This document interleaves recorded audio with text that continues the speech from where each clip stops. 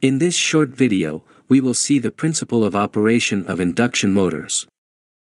The pictures here show the basic construction of induction motors. There is a stator with three-phase winding placed in slots and a cylindrical rotor having conductors placed in it.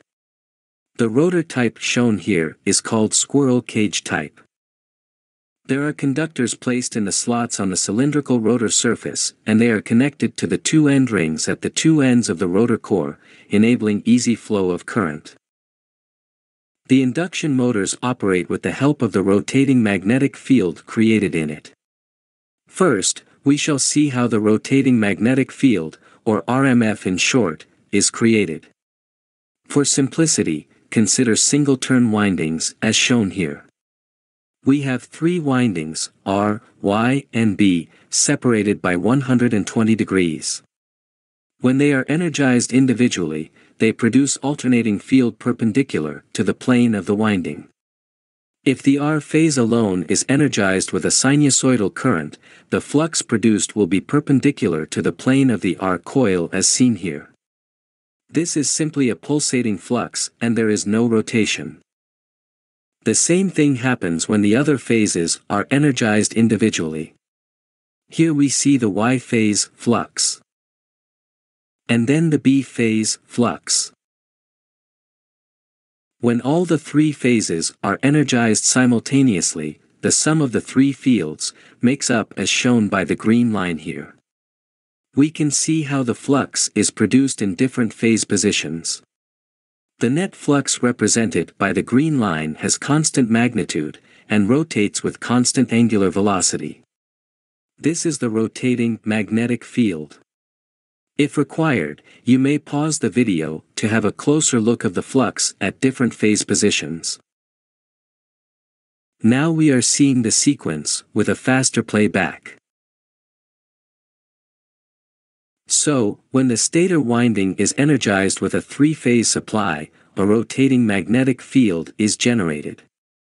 The speed of rotation of the RMF will be at the synchronous speed, ns, given by the expression 120 f by p, where f is the supply frequency, and p is the number of poles for which the stator is wound.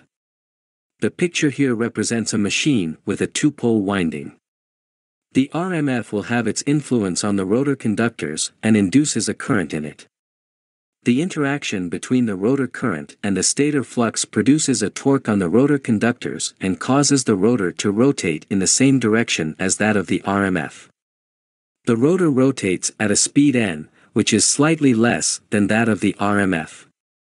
The slower rotation of rotor with respect to the RMF is an essential requirement for generation of torque. If the two speeds, ns and n, are the same, then there is no cutting of flux lines in the rotor conductors, no induced current, and no torque generated. The difference in speed is represented by a term called slip. The expression for slip is ns minus n by ns. It is a common practice to represent slip as a percentage value, and the expression for percentage slip is like this. Typical value of slip varies in the range of 2 to 4%. Here is a summary of points about the principle of operation of induction motors. Induction motors have a distributed stator winding which produces a rotating magnetic field. Induction motors develop torque due to the induced current in the rotor conductors and its interaction with the stator flux. Speed of induction motor is always slightly less than the speed of the RMF. The difference in speed of the motor and the synchronous speed is represented by a term called slip. Thank you for watching.